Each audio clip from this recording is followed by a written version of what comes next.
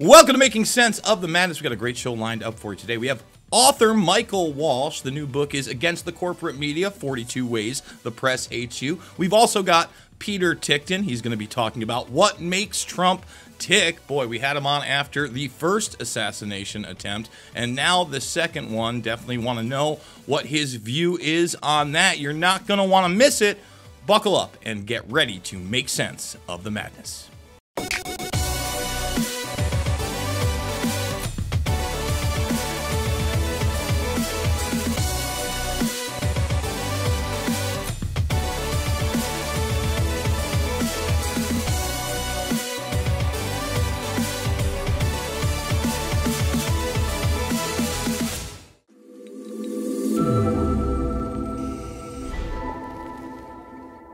And we are back. We are joined by Michael Walsh. Thank you so much for being with us, sir.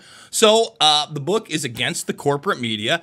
I'd say there's probably more than 42 ways that they lie to us, but you've documented 42 in the book. Before we get to the book itself, let us know a little bit about yourself and why you chose this subject matter. Well, this is the second book in a series of Against books. The first was Against the Great Reset, which is about the scheme of the World Economic Forum to take advantage of panic and rearrange modern society. And that came out a couple of years ago. So we decided to do a second Against book. And our target this time is the media. And what I do in these books is I go to as many good writers who I think would be right for the project and commission them to write an essay on the subject. So with the Great Reset book, we had 18. In this book, we have 42 different essays because they're shorter. And I wanted to mix up the field a little bit more than we had in the first book.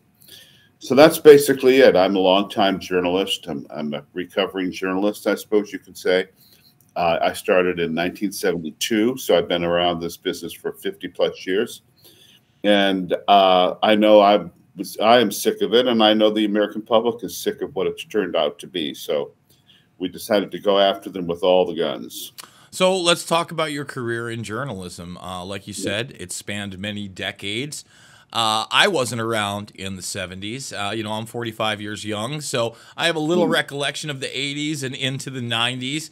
And at the time, when there was really limited media coverage everywhere, when print media was still relevant, before the days of the internet, I certainly bought into the mainstream narratives that were out there via ABC, NBC, Fox News, etc., almost without question. And it really wasn't after 9/11 that I started questioning anything of significance. What was your journey like within journalism? How did the 70s compare to the 80s, 90s, and then post 9/11? Well, I think in the 70s, when I started in 72, it was still the old-fashioned craft. It was not a profession so much as a calling, and you didn't need an advanced degree for it. The ranks of reporters, they weren't called journalists in those days, largely came from the most recent ethnic groups that had come to America. So this would be the Irish, the Italians, and the Jews from the late 19th century and throughout the first half of the 20th century.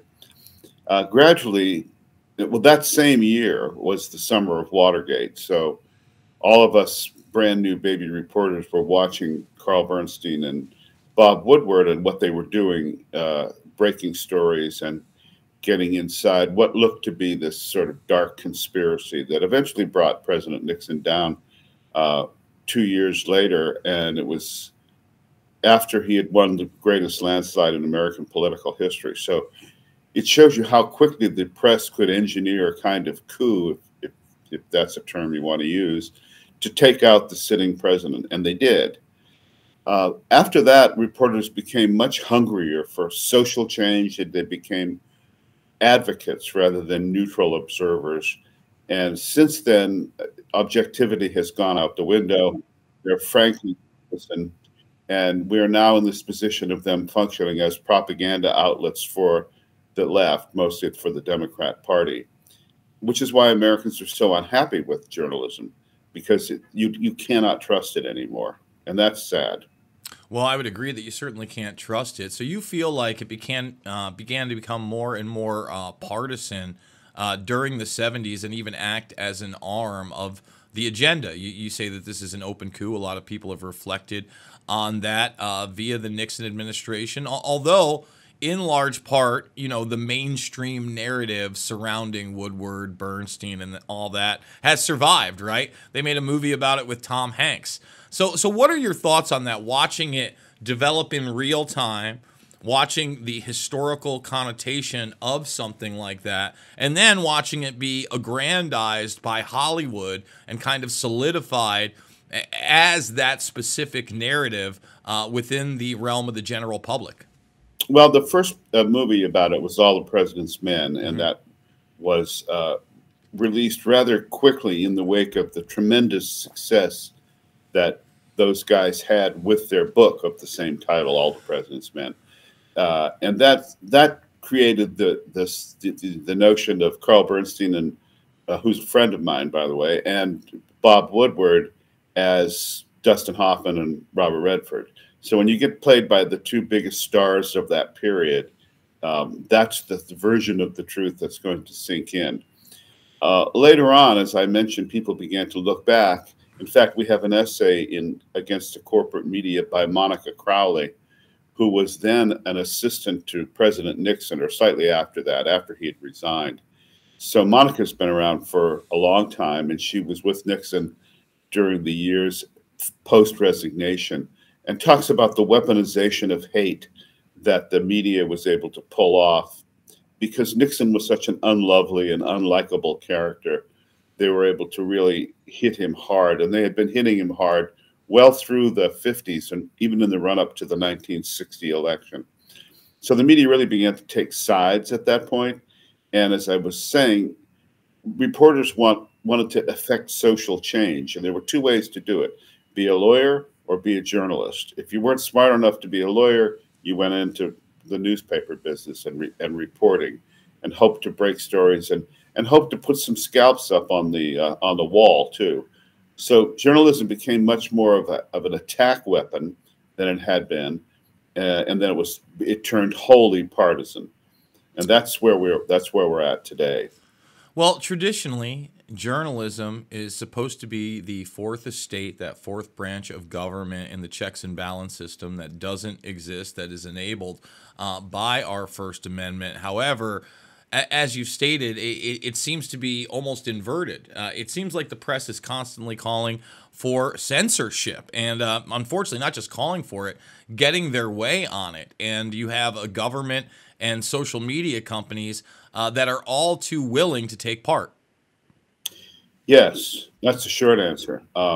I've seen former colleagues of mine. I was for 16 years at Time magazine, starting in 1981, and finished my time with Time around 1997 or so, and never went back to journalism after that. I became an author and a screenwriter in Hollywood, speaking of Hollywood. Um, so that's kind of where my involvement with this profession ends. But I've seen colleagues of mine openly advocate the abandonment of objectivity. Uh, One of them is very prominent. He worked in the State Department under the last Democratic administration, and he calls for no. There's not two sides to every story anymore. There's only one side. When it involves Trump, there's only one side, and Trump is not the side you want to be on. But to see former journalists advocating using the press as a weapon is startling to me. However, you may feel privately. Heck, there were some reporters back when I was a young reporter that didn't even vote. They were like, I grew up in the Marine Corps, so they were like Marine Corps officers. They felt that your objectivity was paramount and you should literally not even vote. Well, that's long gone, of course. Now you advocate for a candidate. It's disgraceful, but it's where we're at, and it's why we felt important to publish this book right now, especially with an election coming up, and to really show people how the media has deteriorated in front of our eyes. and has really adopted a policy that was first articulated back in the early 1920s by Walter Lippmann, who was a very famous columnist in those days, and kind of the forerunner of the journalist who goes in and out of government, whether as an advisor or a private advisor or something. And he advocated in a book called Public Opinion that the media was too dumb to form its own opinions, and that the opinions should be formed for the media by the government. Well, 100 years later, that's exactly where we are today. You know, you mentioned that you essentially leave the media business in the late 90s. And obviously, there is a huge change, especially in television media, during that time period that kind of moves us into the digital age. Now, CNN had aired the Gulf War live. That was really the first taste for America to see such a thing on a 24-hour news network. But after that, in kind of rapid fashion, you had these other 24 news networks show up, whether it was MSNBC or Fox News. The big story that kind of launched them in the public eye was probably the Bill Clinton, Monica Lewinsky sex scandal. Now we had gone from about 10 to 15 channels to most homes having 60 channels, maybe even a DVR recorder in their cable box. How do you think that has shifted the media scape, moving from your 6 o'clock news, your paper, your news cycle that kind of had a time period and then you had a break, to being bombarded with it 24/7, even before we get to the World Wide Web and the internet age? That's a good question, Jason. I would say it was not just the Monica Lewinsky thing, but it was OJ that turned the news cycle into constant 24/7. America was gripped by the OJ murders and followed the trial, and the media realized this was an absolute bonanza for them and just kept it going and created its own stars who were commenters on the OJ trial. Books were sold. It became an industry. And after that, the news business was just not the same. And you're right about there being no respite from it now. And I think that I've been asked by other interviewers, and I'm sure you were going to ask me the same thing here, about, well, where are we going with this when it's constant refreshment of the news cycle every few seconds now? And my answer is Twitter. That's where we're going with it. Musk is certainly smarter than your average human being, and he spent a lot of money on Twitter to turn it into a kind of nonstop news service. Now, that doesn't mean it's always right. It doesn't mean it isn't also biased on either the left or the right. But he believes in let a thousand flowers bloom and believes in freedom of speech, which most media moguls do not. Well, let me just jump in. I don't believe that. I don't think he's a freedom of speech guy. This freedom of reach thing is total Johnny. Is he the best kid in a bad neighborhood? You bet he is. But that's because you just have so much outright censorship. They still have algorithms. They still have shadow bans. Let me just give you a quick example. You want to make that a free speech platform? You can do it tomorrow. It's very, very simple. If I follow you, sir, I see your post. End of story. That's how social media used to work. If I looked at an account, everything was in a manner of time. So 9 a.m. my time, if they posted, I'd see it. I'd see it. None of their posts were taken away. They already have 2 tabs, for you and follow. I want to see all the posts from the people I follow. You do that, I'll say it's a free speech platform. Until then, it is not. I am now paying a premium to be shadow banned only because I want to be able to post videos that are more than 2 minutes long or be able to live stream on that platform. Not only that, there's a second tier for me if I also want to get screwed over that I can pay to maybe make some money. But I don't think things have changed much in the entire scope since, let's say, the days of Michael Cernovich, right? I may not agree with everything that Cernovich says, but Cernovich was one of the first people, well before COVID 1984 and the massive censorship on these platforms, to point out, hey, I'm paying for Facebook ads. I'm paying for my stuff to get out, and clearly I'm not getting the reach that other people that pay the same amount have. He actually, I believe he won. They settled with him. God knows what the litmus test was that. You go to Alex Berenson. You know, this is pre-Musk, but he certainly did the same thing with Twitter and got some money on them as they censored him. I have a big problem with the idea that somebody, first of all, I think Musk is, you know, a cutout. He's in charge of way too many things. He's the #1 defense contractor in the country. I mean, he's making money hand over fist that way. And if he's such a threat to free speech, they wouldn't have the guy creating the new spy satellite network for the United States, nor would they have him launching their spy satellite network, Blackjack, along with his Starlink program, which is highest concentration, by the way, is in Ukraine. The dishes there that hook into the Ghost and Sidewinder drones. And if you listened to Putin last week, what was he talking about? NATO and U.S. satellites. So look, as far as free speech goes, I think we're in a really bad spot.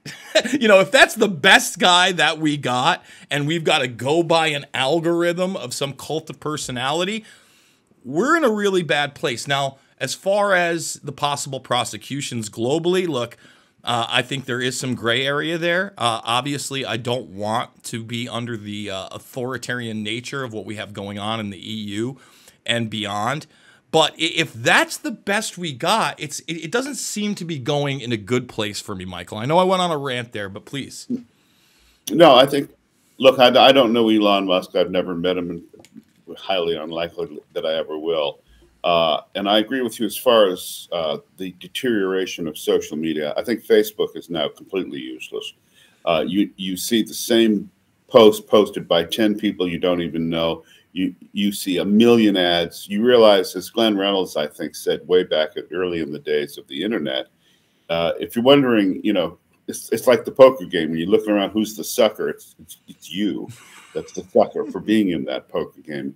You're the product that Facebook is selling to advertisers, for which you get nothing. So that's a good racket if you can run it. And Zuckerberg's done a very good job of it. But he's so bad now, and the platform is really for elderly people exchanging cat pictures and recipes. But that's why they bought Instagram, because they still have the youth there. They still have this. It's not quite TikTok, but you know, you look at Zuckerberg.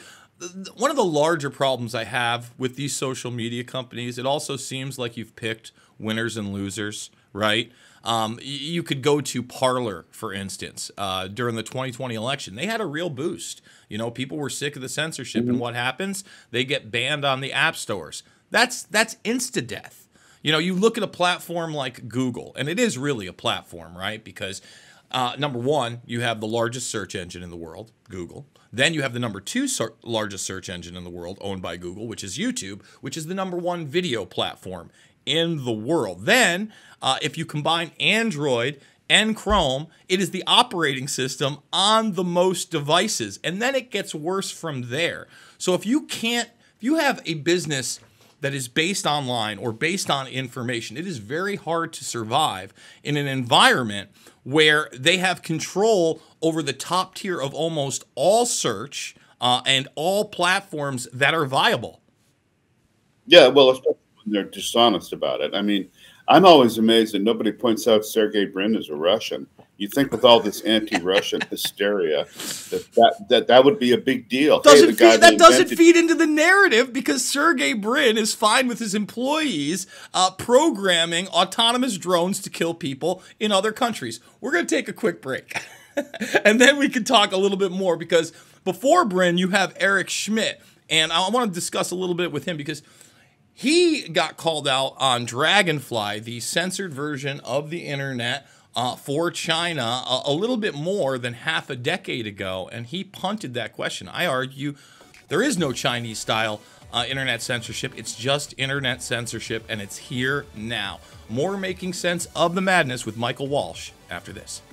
The Donor Deck represents a groundbreaking independent crowdfunding initiative driven by patriots like you to bring back our esteemed President Donald J. Trump to office. With unwavering passion, we pledge all profits from the sale to MAGA Inc. and Fight Like a Flynn PAC.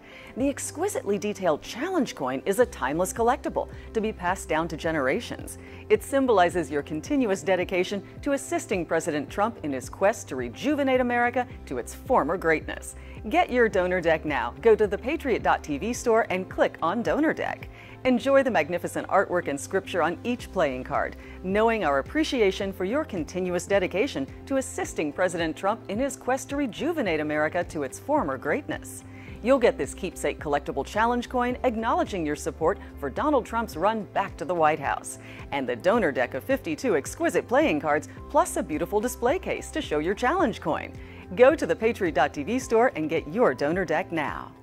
Attention business owners, are you ready to advertise to millions of loyal patriots ready to buy your products or services? Here is your golden chance to advertise with Jason Bermas and connect with his massive audience on Patriot TV and his incredibly loyal social media followers. As an advertiser on Making Sense of the Madness, you also reach his followers on the top social media sites. As Jason dives into complex current events and conspiracies, offering investigative analysis and thought-provoking discussions to uncover the deeper truths behind the headlines. When you advertise with Jason on Making Sense of the Madness, you're aligning your brand with integrity, loyalty, and a dedication to truth. Jason's audience is passionate, conservative, and committed to the values your business stands for. When given the choice, Jason's followers will buy your products or services over other woke companies. Don't miss this opportunity to elevate your brand with the power of Patriot TV. Reach out to us today at advertise@patriot.tv.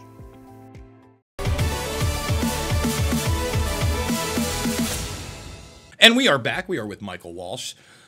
So you talked Sergey Brin, and the reason that I bring up Eric Schmidt is because in that conversation, I believe it was with the BBC 2017, 2018, they had called him out on the fact that they were producing the censored version of the internet on Google. And Eric Schmidt, I don't know anything about, I can't really discuss it. I'm not the head of Google anymore. Ask Sergey Brin. No one ever asks Sergey Brin. Now, on the flip of that, you do have Brin on tape in these private, I guess they're going out to Google employees post 2016 election talking about how this can never happen again. I mean, that's extremely problematic. But again, since it doesn't fit into the narrative where, you know, they want to prop up Google, they want to tear down Russia, they're never going to point out that that guy's Russian. I just think it's odd, given that they're so paranoid about everything that's Russian, that they never mention Google. The algorithm thing is a problem. I think Facebook is a good example of it. And as you point out, it keeps pushing itself down in tiers. Facebook's for old folks. Then you have Instagram, which is for middle-aged people in their late 30s, early 40s, like you, my daughter, for example. They use Instagram. And then there's TikTok for the teenage girls who are auditioning to be pole dancers. Apparently, that's all I can find on TikTok now, and misinformation and disinformation. Eventually, there'll be a 24-hour constant thing for 8-year-olds, and then they'll have their own little things too, and they'll be plugged into the news cycle. But where this ends is it blows up. That's the point. Eventually, we become so atomized. Everyone's got, in effect, a different view of the world, even from whatever platform they're using, because it's tailored for you. It says that right there on X, for you. So you don't know what's for you and what's for the guy next to you. We're going to just go into a world where only opinion will matter, but it'll be based on nothing. And I don't think we want to go down that road, but that's where we're headed. You see, I don't mind the decentralization of information, but where I do have a problem with it is when that information is criminalized. You know, you mentioned misinformation, disinformation. They've now made up another term in recent years called malinformation, maybe the most troubling of all, where your information that you're putting out is 100% factually accurate, but it happens to be inconvenient to the narrative of the day, and because of that, it is malinformation and can also be censored. I mean, that is just outright, in almost Bernaysian language, telling you if you say something we don't like, we're going to censor you. And it has gone even beyond that, where the media is also advocating with politicians that we should make this a criminal offense. Hillary Clinton did such a thing just this week. So what are your thoughts on that? Well, Hillary Clinton's husband was raised by a gangster named Owen Vincent Madden. The great Oni Madden, I wrote a whole novel about him, was Bill Clinton's mentor in Hot Springs, Arkansas. So the whole notion of how to run a criminal racket is imbued in these two grifters. almost from the time Clinton was a little boy. That's part of the problem right there. The last essay in our book is by Bill Whittle, and Bill has been involved with the internet practically since the day it started. He does something called Firewall. He ran a site called Eject, Eject, Eject. And I asked him in this last section about the rise and fall of the internet, what's going to kill it? And censorship is the answer. If you cannot allow censorship, there's a question of shadow banning, there's a question of algorithmic whatever. But when you come right out and say, we are going to ban this and criminalize it, as many, I'm in Europe right now, but as many countries in Europe are trying to do, and as the EU is trying to do, although they won a victory when Thierry Breton got axed the other day by the EU people because he embarrassed her. We can't go down that road. In fact, I'm in Germany, and if there's any place in the world that should be sensitive about censorship, it's Germany. But Germany is now attempting to use censorship against one of the opposition parties. They're saying that they're a threat to democracy. We hear this in the United States as well.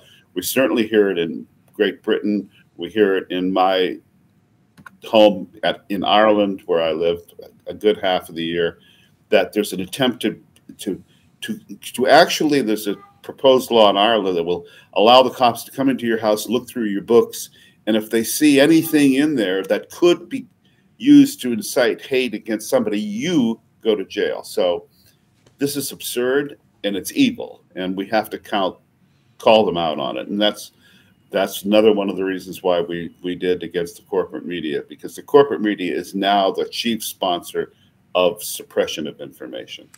Now, I would argue, I talked about post 9/11 and not trusting the media, but one of the things that I did in many of my documentary films, and I still do today on my shows where I'm not interviewing people, is go to the mainstream media for articles, for news clips, etc. And especially in the arena of voter fraud, the machines, elections, at least early on when those were implemented, started really getting implemented after the hanging chads of 2000 and 2004. The mainstream media still was concerned with the voting machines. You had Hacking Democracy in 2006 from HBO. Bev Harris of Black Box Voting could still get on certain mainstream talk shows. Greg Palast, who is still out there in the mainstream media, was reporting on such things.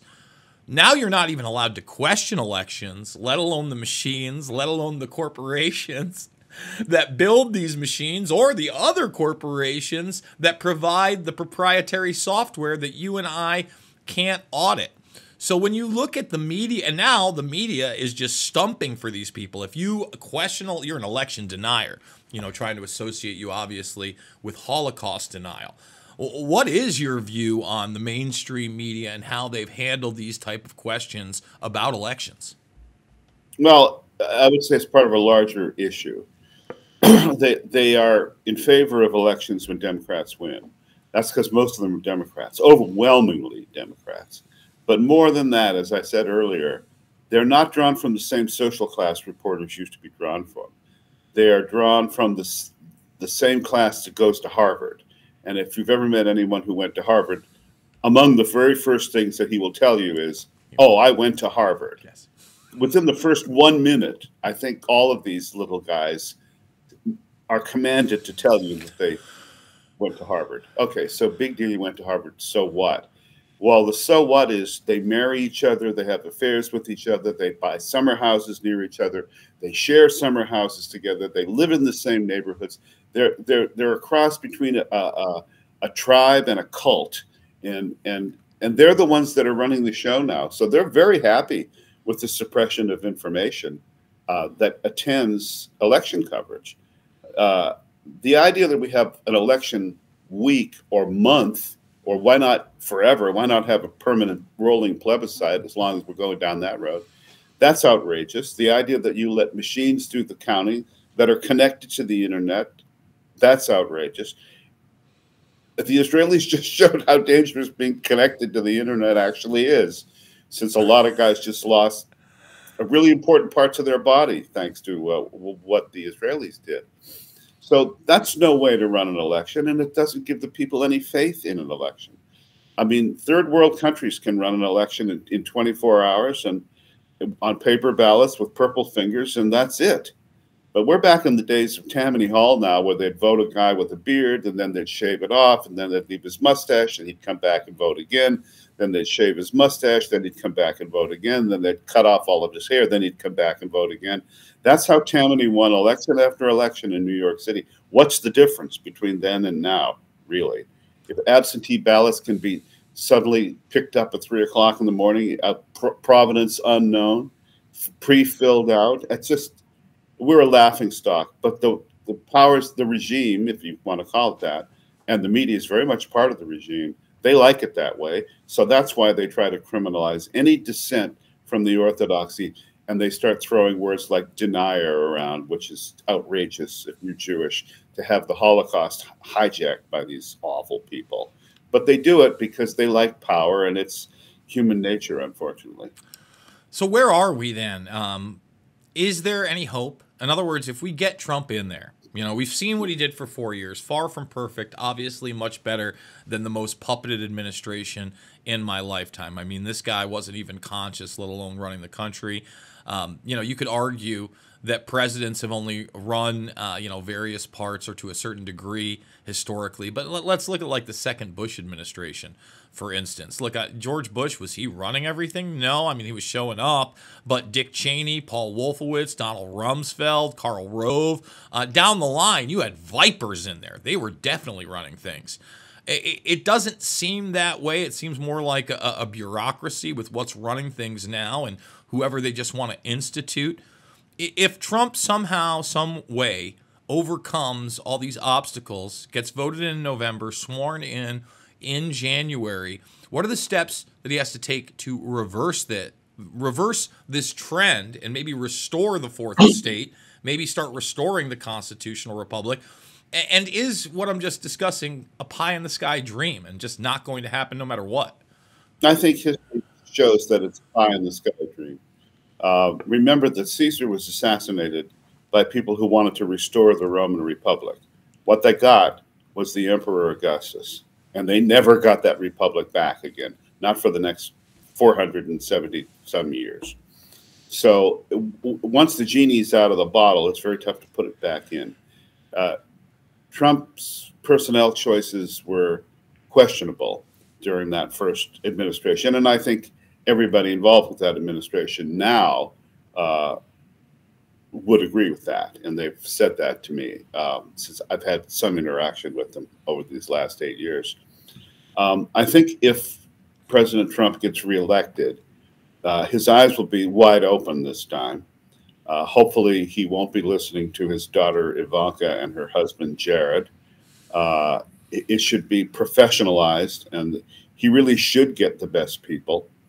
But he sometimes gets in his own way, and as a result, you have these problems that the campaign has had. I don't want to mention any names, but Laura Loomer comes to mind right off the top of my head. That's not someone you want anywhere near your presidential campaign. So that mystifies those of us who think that the incoming Trump administration will correct the mistakes of the previous Trump administration. And that's if it is incoming. I mean, quite frankly, after the second assassination attempt, I think they're going for a third round. I think they're not going to stop until they finally put this guy in the ground, or maybe even perhaps kill one of his kids to give him the message that this is our town. But that's just what I think. Michael, we have run out of time. What would you like to leave the audience with, and where can they get this book, brother? Well, the book is now available all over the United States. It's not appeared yet in Britain, but we had a launch party in London last week for it, just the same, to sort of get the word out now. It's on sale everywhere. You can get it in Kindle. There's an audiobook in the works. I'm not recording it myself, but we have at least one, possibly two very, very good narrators.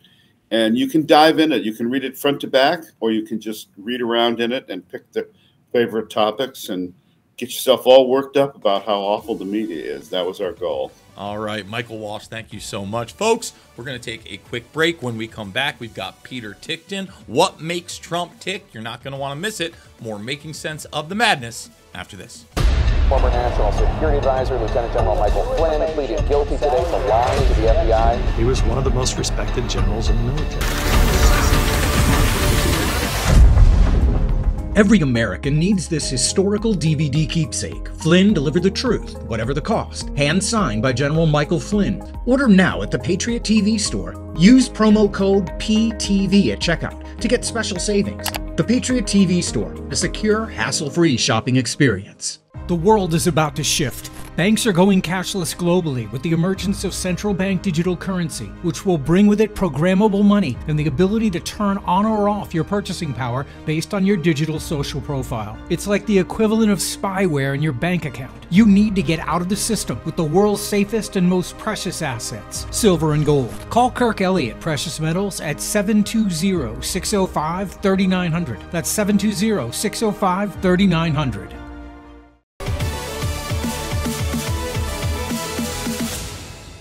And we are back. We are joined by Peter Tickton. Peter, thank you so much for joining us. Now, you are a longtime friend of Donald Trump. The book's been out a while. It is What Makes Trump Tick.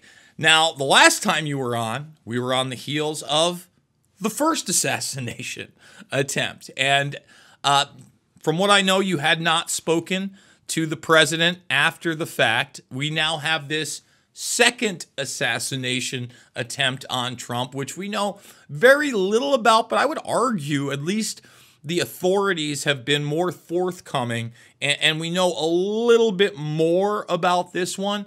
What do you know, sir? Well, frankly, I don't subscribe necessarily to what you're hearing about it.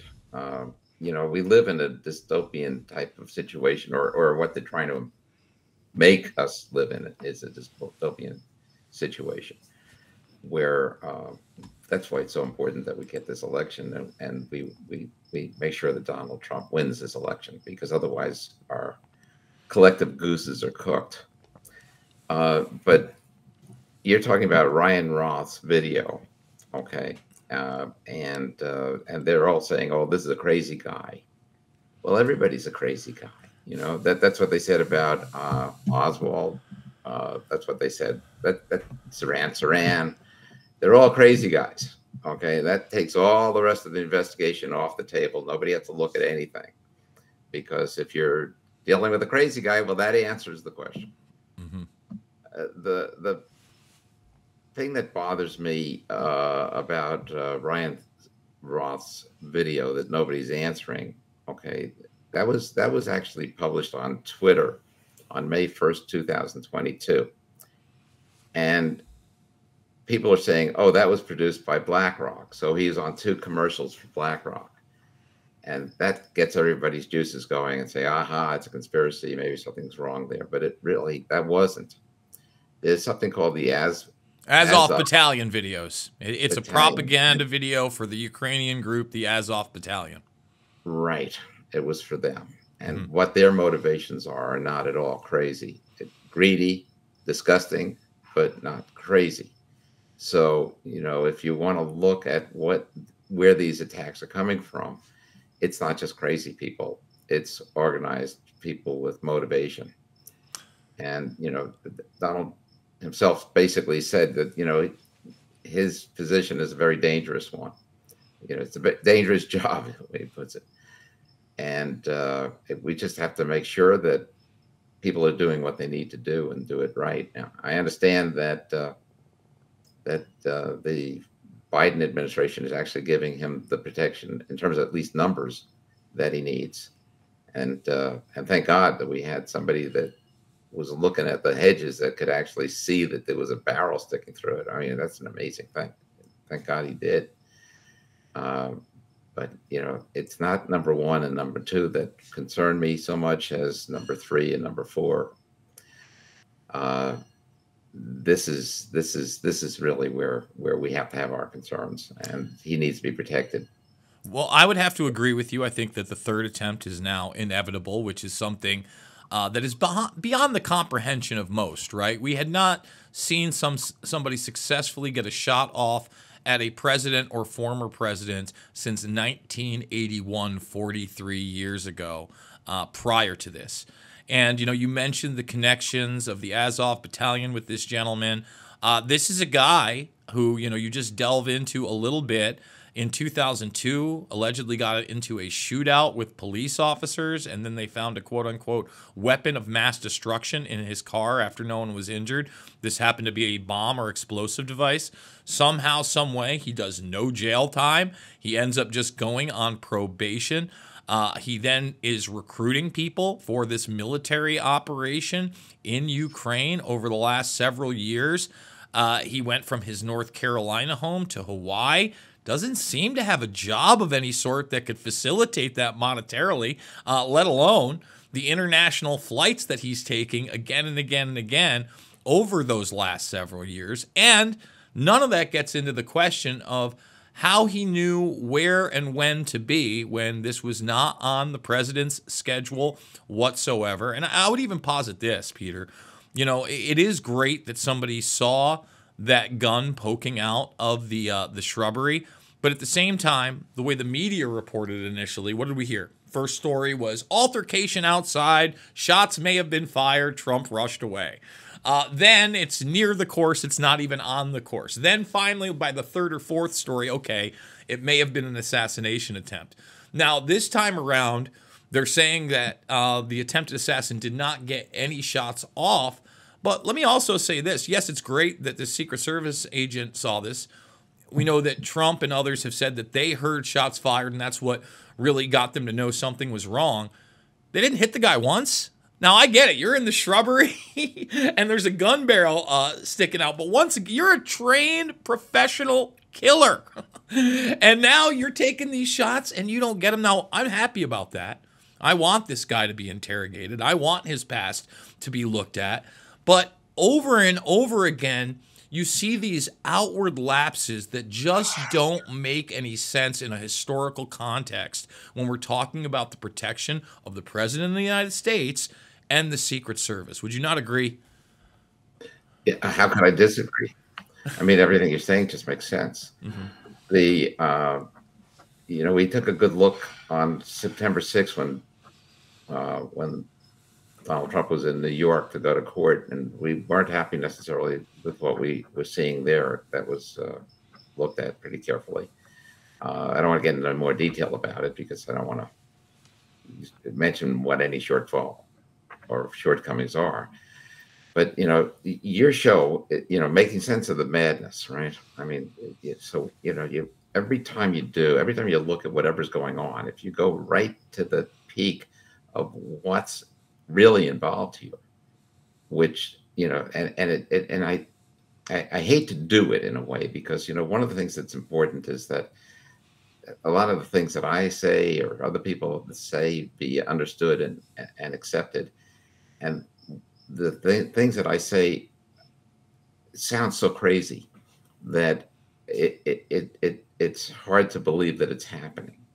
It's hard to believe that we have something like the World Economic Forum with its motivations and its decisions to do what it's doing. And I think what people don't realize is that they already have subscriptions. I mean, they started off with major influence to begin with, people like Bill Gates, Henry Kissinger, people that were really lending themselves to give it great credulity. And so, that's when they were able to get leaders of different countries signing on and billionaires. And now of the 2,700 plus billionaires in the world, they've got most of them that not only signed on, but have subscribed to the fact that 30% of what they hold have to be used for the purposes of the World Economic Forum. So if you want to know why is it that the media is crazed against Donald Trump, to the point that they're no longer legitimate at all. They don't give you really the news. They're just a propaganda outfit for the left. It's because all of that money bought them up. Okay. If you want to know how the educational system and all of that went that way. And, I talked about this last time I was on your show, and I mentioned some of this, but what I didn't get to, and which I really regretted, was the fact that it's not just that they took over all these different aspects of American life, but they couldn't take over all of them. And the ones that we have left are what give us our extremely wonderful chance of being able to combat this. George Washington's chances when he took on the greatest, the most modern at the time army of all time, the greatest and most modern navy of all time, the largest of all time of both. And he had no chance of success, but he did, because he had a certain factor that people weren't measuring and they weren't putting into it, which was, you could put it in terms of the American spirit, but it's more than that. The people that are watching your show are the people that have their minds open and that are looking for reality. They're not looking to be just swept away by rhetoric, to which they can then, get all emotional and hate Donald Trump and suffer from Trump derangement syndrome or whatever. The people that are watching your show are the people who are thinking. Okay. I mean, when you take dictators, despots, which is what the other side will end up being, believe me, we lose this election, God help us all, because whatever we've seen before is going to be going on an exponential basis. They have to get things accomplished by 2030, according to their plans. So, if you think that we had a crisis in terms of raising oil prices, gas prices, energy prices, you ain't seen nothing yet. Okay. If they win this election over the next 2 years, you're going to see that we don't have the energy. At least the price is going to be really, really high. So people needing home oil, heating oil, people needing to be able to travel, all kinds of things are going to start crumbling. And we're going to be in a disaster. Well, I think we're already kind of along that road, unfortunately. I think that Trump has to do more than just get elected in November. He has to be sworn in January after the fact. And really, that's where the true battle begins. You talked about a third assassination attempt. I look at the first one, and I feel like they wanted it live on television for that extra psychological impact. But this second one, it was fine to be away from the public. And now I think that we're kind of in the realm of car accidents, plane crashes, maybe even his kids being a target. And that is extremely troublesome and problematic. We got to take one break. We're going to come back. Peter Tickton is with us. The book is What Makes Trump Tick. You're not going to want to miss it. Final segment of the show after this. Don't let them win. Patriot TV is committed to delivering the truth. America's new network for Patriots is growing fast, and we'd love you to join us as a member of Patriot TV. Your support makes it possible for us to continue to deliver unbiased reporting, thought-provoking discussions, and insights you won't find anywhere else. From in-depth interviews to behind-the-scenes footage, Patriot TV brings you closer to the voices shaping our nation's future. Whether it's political developments, cultural shifts, or global affairs, Patriot TV keeps you informed and empowered. As a member of Patriot TV, you'll get perks like personal invitations to exclusive Patriot TV events, where you can gather and network with like-minded Americans. We'll also host online events throughout the year with General Flynn, who's committed to host live Q&A webinars where callers like you can ask him questions and get real answers. Access to these events will be members only, so go to patriot.tv, click on Become a Member. It's fast and easy. We have a great membership option starting at just $9.99 a month, or save with our annual membership for only $99, or take advantage of the best value, the 2-year membership for just $159. Go to patriot.tv, click on Become a Member. It's fast and easy. Do your part to make sure the truth gets out to all Patriots and help ensure future programming. Become a member today. Just go to patriot.tv, click on Become a Member, join today.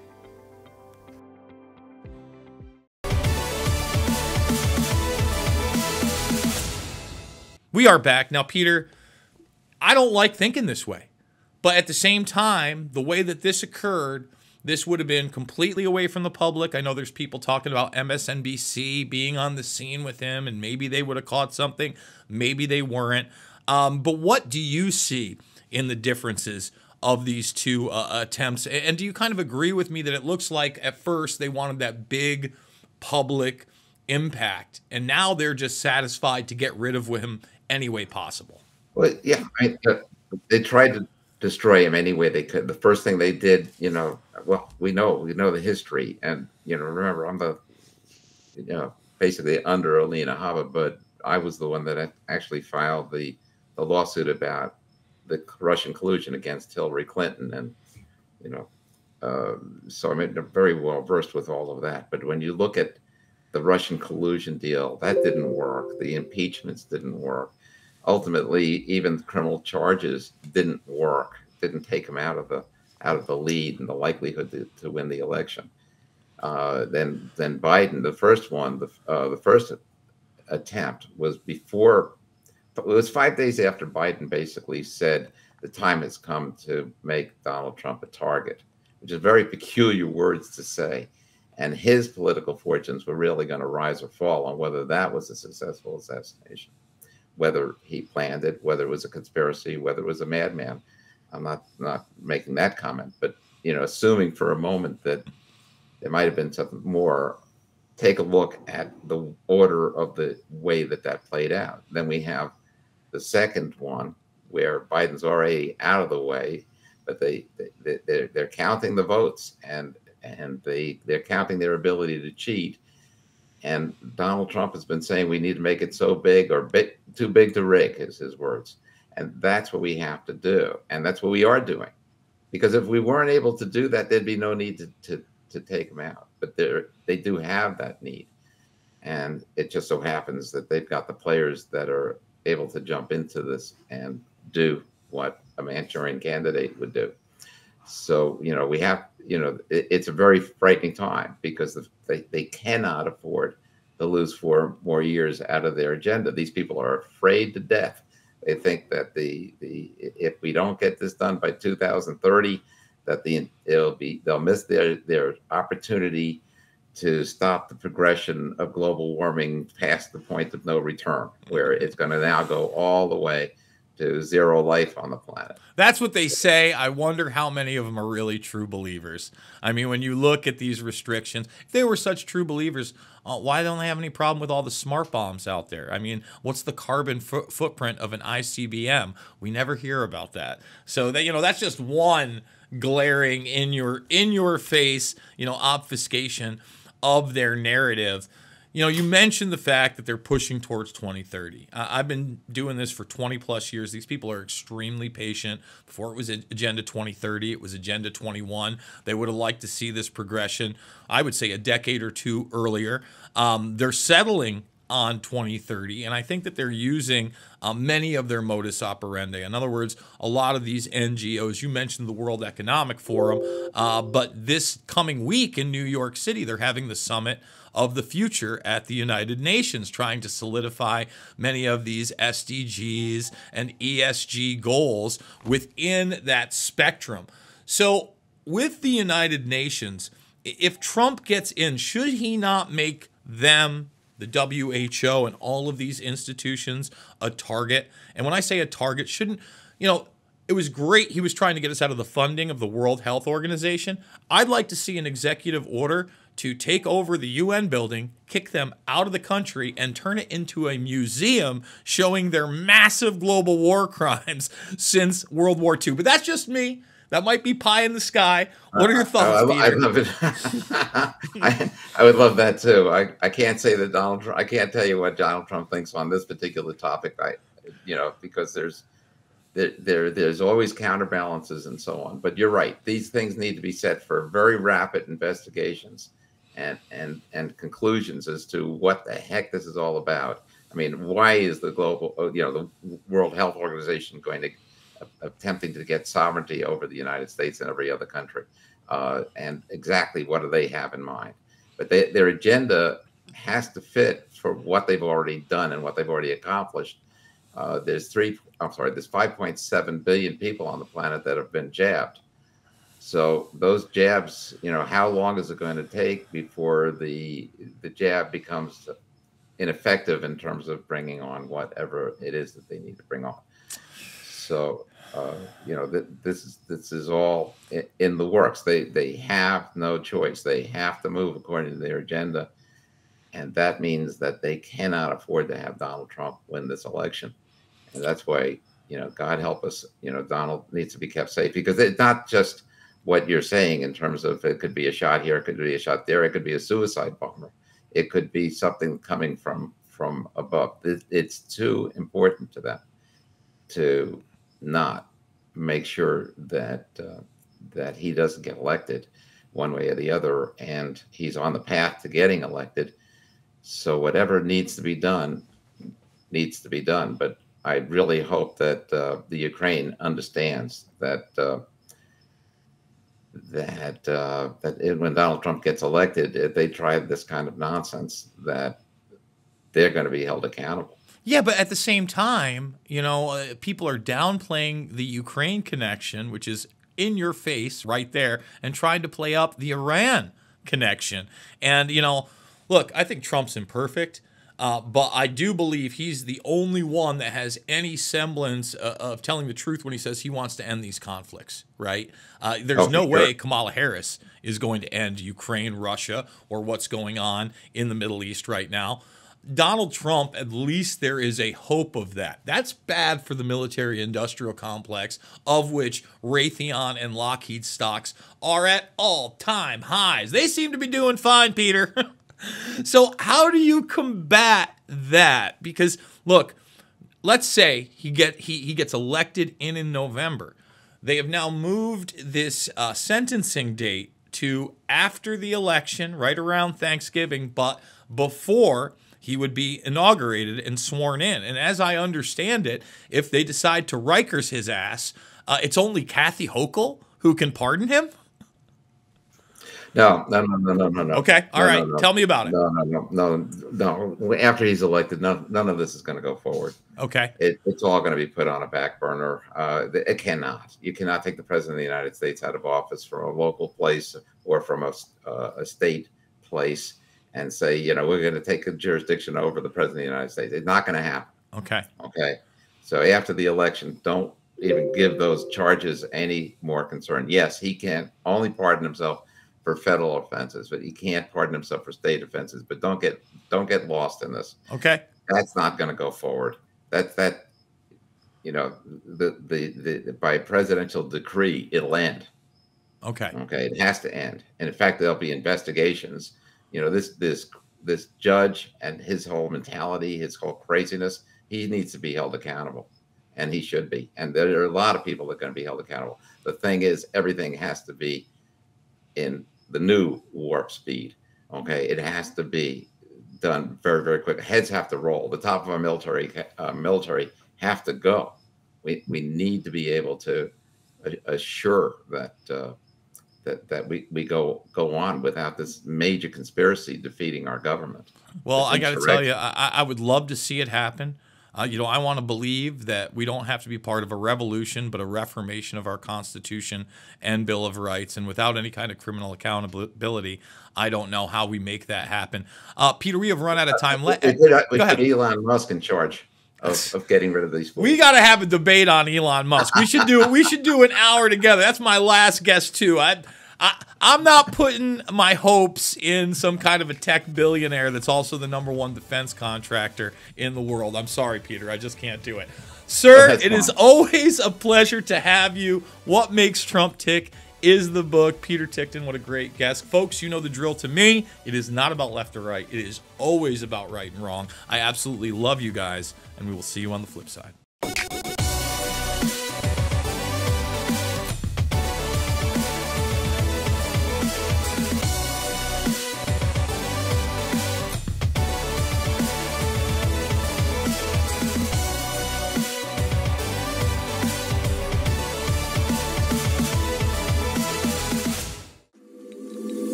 Hey everybody, Jason Bermas here. And as you may have heard, unfortunately, TNT, today's news talk, is no longer going to be with us. Now, I want this to be a stark reminder on how fragile the ecosystem of true independent media is. Now, obviously, I loved doing that show 2 hours a day, 5 days a week. But there is a silver lining to this. I am going to be doing more and more independent videos outside of just my Patriot.tv show, making sense of the madness. And we're going to be bringing back the shorter format and some really interesting live streaming interviews. So your support is totally going to be necessary in order to drive this forward, despite the censorship fiesta that we are seeing across really all platforms. So I want to thank all of you out there that have stuck it through many, many years. The Bermas Brigade, without you, I wouldn't be able to survive. So this is a big thank you. So please share the information, share the videos, let people know about the content, the shows, and of course, the documentary films. I love you guys, and I hope to see you on the flip side.